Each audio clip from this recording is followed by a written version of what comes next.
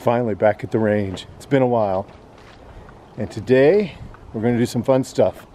I'll come down here and show you I built a new 300 blackout rifle. I'm going to see if it's functioning right, try to get it sighted in. Brought a couple of pistols. I brought a 45 Colt, and a friend with me brought a Beretta M9A4, the newer one. But we're going to do a test after we get everything sighted in. Gatorhawk armor, made in 2007. So we're going to see how bad do they degrade over time, because they do have an expiration date, and we're going to see if it actually will stop a 9mm and a 45 Colt, 250 grain lead, 600 feet per second. I'm sure it'll stop that. But then we'll see if it'll stop a subsonic 300 blackout. I'm not so sure about that one. I bet that punches right through it regardless. So anyway, let's see how this goes. Let's see if after close to 20 years that thing will still stop anything. Alright, so I brought some subsonics, and I'm going to use them to shoot this vest. So they are Hornady 300 blackout, 208 grain AMAX. So not the most penetrating round in the world.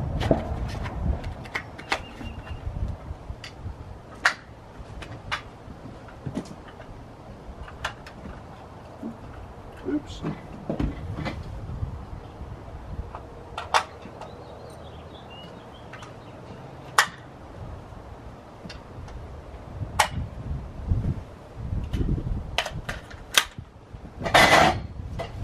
All right. Where do you want me to shoot it? Pretty on with that. Just wherever you want.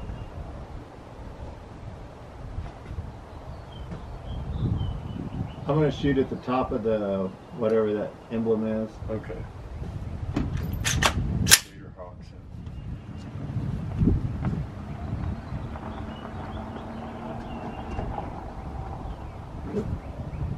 Turn the safety off.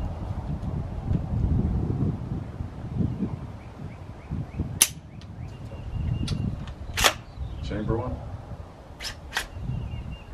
No, I'm not sure what's going on here.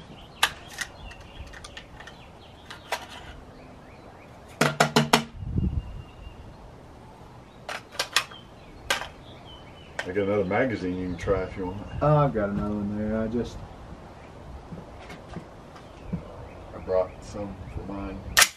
There, I picked one up. I don't think I'm pushing the magazine all the way. Yeah, I may just... All right, here we go.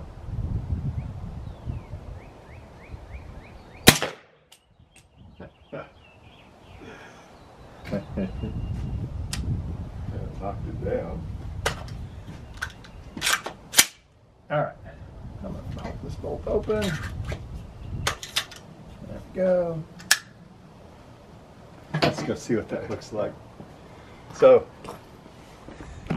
it folded that thing up. Obviously, we're just hanging it on the backer boards, but we'll see what happened to it. But you can kind of see how it's folded up. I had a feeling it didn't stop that. Pulled it through the...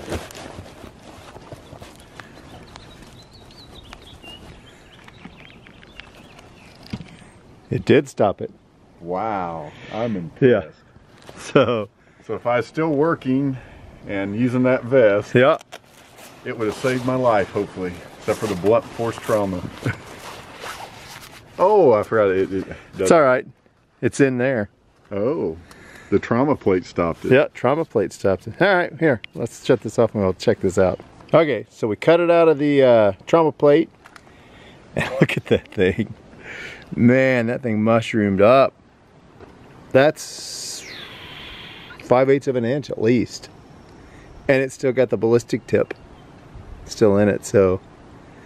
And you can see it went in right there. That's just the carrier. Yeah, and that's just the carrier, so it didn't even get to the second level of of the Kevlar. Wow. But I think I'm going to shoot it with a 110 grain supersonic hunting bullet, solid copper. Oh, yeah. Yeah, we'll see what a solid copper does to it. Okay, it only seems fair to shoot the 110 grain Barnes. What are they? The TAC TX solid coppers.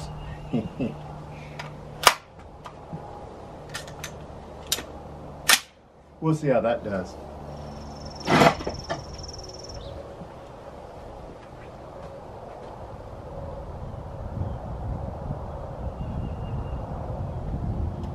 I'm going to shoot basically the same spot, just a little to the right.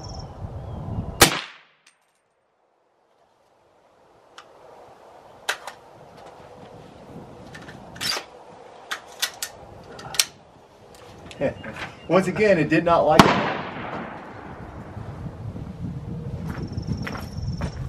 Well, it didn't push the vest in as much, so I had a feeling it penetrated. Yeah.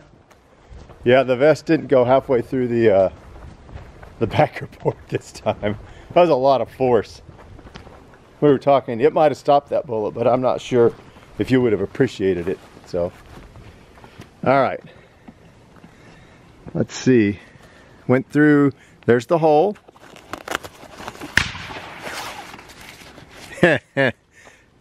All the way through.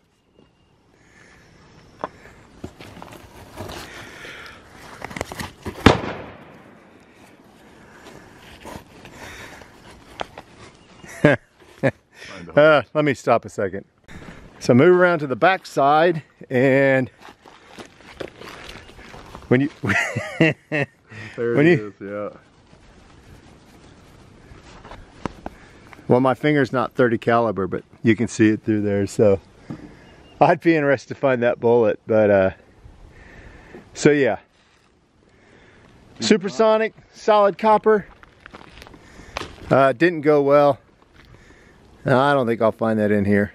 Even with that reduced, had to have slowed it down, but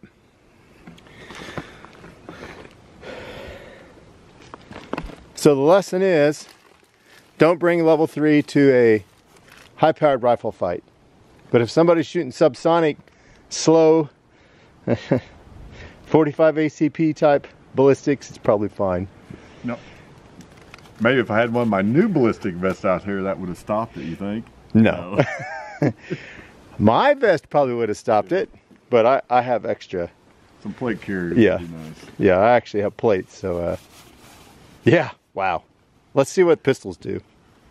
All right, now we're gonna try pistoles. And you're shooting the Beretta M9A4? Centurion model. Centurion model, so a little bit shorter barrel. What, just ball ammo? Just ball at 115 ball. 115, okay. Cheap stuff to plink with. And I'm gonna shoot, like I said, my my Ruger Vaquero. It's one of the, not the new model, it's just a Vaquero. And actually I looked, they're a Remington 100 or 250 grain round nose lead, 700 feet per second, so slow. We'll see how this goes though. You're gonna shoot this far back? I think we should do 7 yards. Like they say, yeah. Oh man, most gunfights are in 7 yards. Let's see what happens at 7 yards. Let's see, where did I put those through?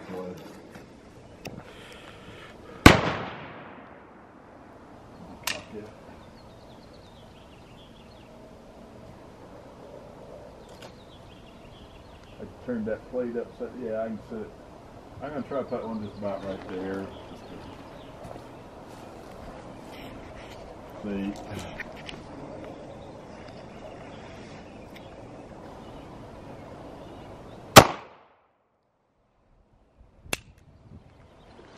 Let's see. We shall see if it's.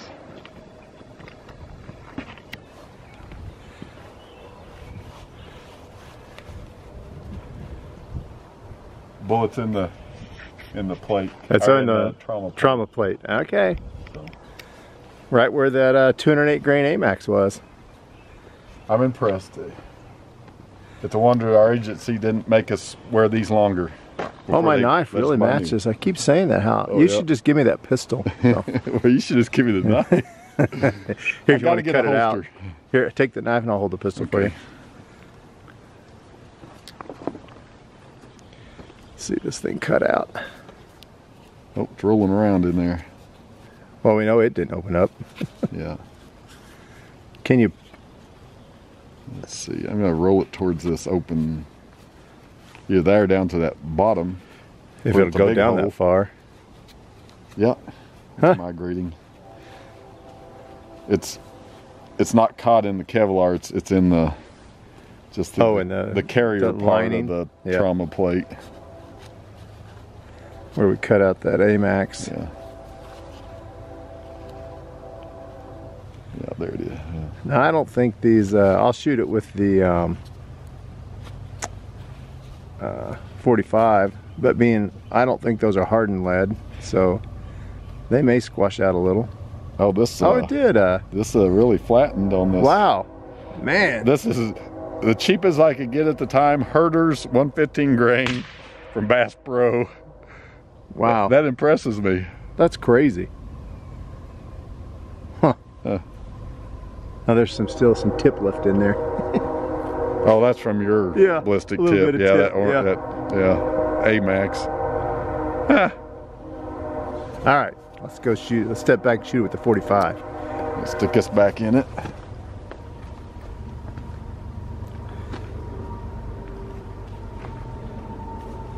I feel a piece of something there. No, yeah. Oh, maybe a piece of ballistic tip or something still. Maybe from your AMAX. Oh, who knows? I think. It's hard. I'll cut my finger on it if it's a piece of. It could be from a piece of brass. Or copper. I mean, copper from the jacket. Coming off. Yep. Well, it ain't worth getting out. No, not worth cutting your finger with either. No. Let's see, I'll turn it back this way. Yep. A little less damage in that area. I'm gonna shoot that gator. Oh, you shot him right. Right, hit that gator hard. Let's see what I can do. Here you go. I think I can hit it from here. Take that. Where are you shooting with? You're gonna shoot it with 45, aren't you? Yep. Okay. Whoops. All right. Get it on target. Whoop. Am I okay? I've got it. You ready? Yeah.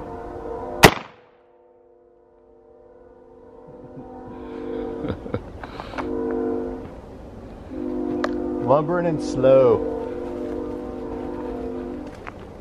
So I shot down below. I tell you what, so it did not penetrate past this, but look at the shape of that. Like, how would you like that in your chest? No thanks. No, I don't think so. All right, where is it? Well, nope, there it is.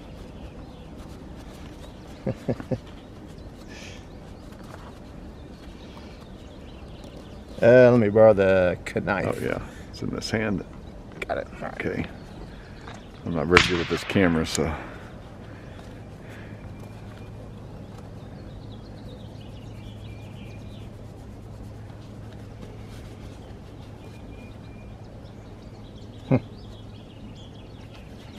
Yeah, definitely don't bring Kevlar to a knife fight. Yeah. Still a little tougher than some material, though. I'm just trying not to. There it is. I see it. Dull my blade on this giant piece of lead. They always told us that would help, but I kind of doubted it. No, I don't think it's going to help at all. And a stabbing motion probably would not slow it down too much. Oh man. Does it feel like it expanded? Yeah. Those were just lead, right? Yeah.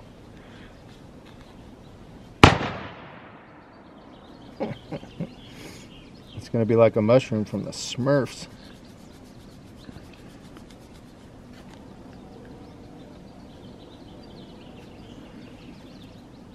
Yeah, there it is. Yep, definitely expanded. Got a little piece of cloth on it from the, oh, it actually put the imprint of the cloth pattern into the lead. It's crazy. This one little layer is stopping all of it except that actual true rifle round. That's what I thought. And we decided it was how old? It was made in 2007. So it's 17 years 17-year-old. I can't remember. I knew it was a very old vest that I had kept over time, and crazy. Always wondered if it would still function. Oh, here you go. Watch this. Get kind of here.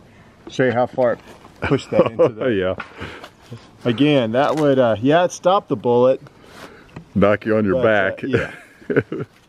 Yeah, you'd definitely be on the ground crying for mama. Because that definitely puts a hammer on that vest.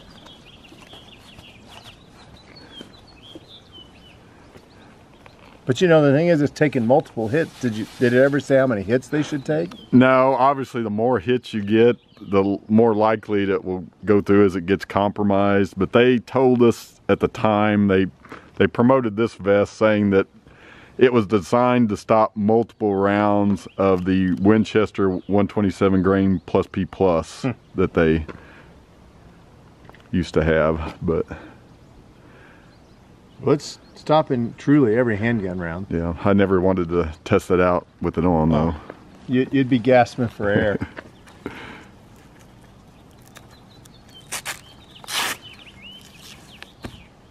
Well, we can keep shooting it. Yeah.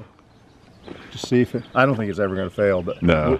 We'll just keep blasting at it. You still got your 45? Yep. Okay. I'm going to keep them. All right, so we got one more test for the vest.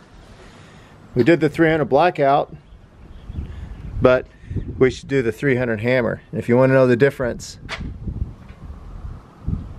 blackout's on the right, hammer's on the left. So they moved the case up. It's longer.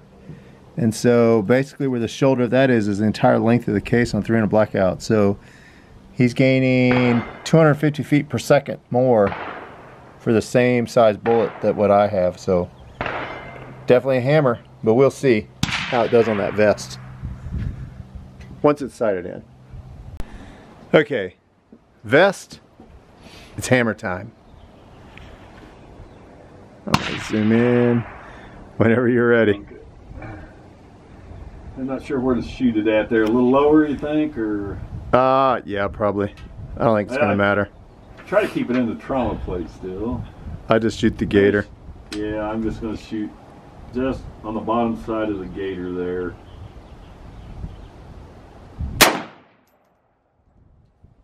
Yeah, I think it went right on through it. I do too. It didn't budge the vest any, that I could see.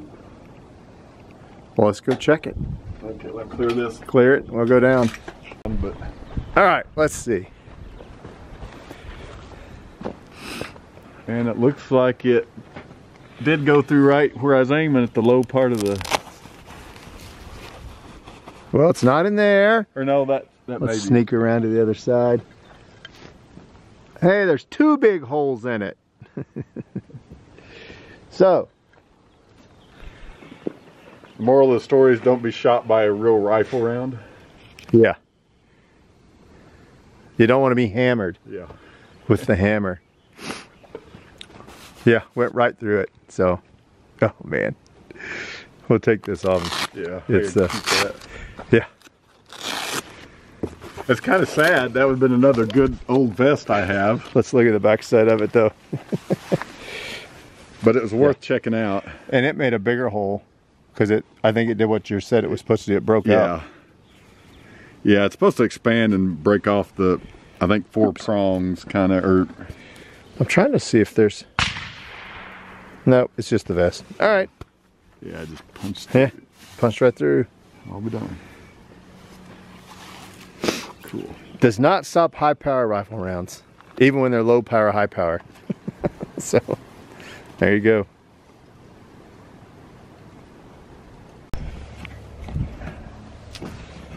Well, that ends the saga of the vest. And as we found out, even for 17 years old, it still worked on a pistol. And a subsonic 208 grain 300 blackout. But it did not work on the 110 grain blackout or the 110 grain hammer. So, with solid coppers. With solid coppers. Yeah, I think part of it is the solid copper business, because they penetrate more than lead anyway. So yeah, fun day at the range though. Let you know if you can have any kind of confidence in your old vest. So looks like it.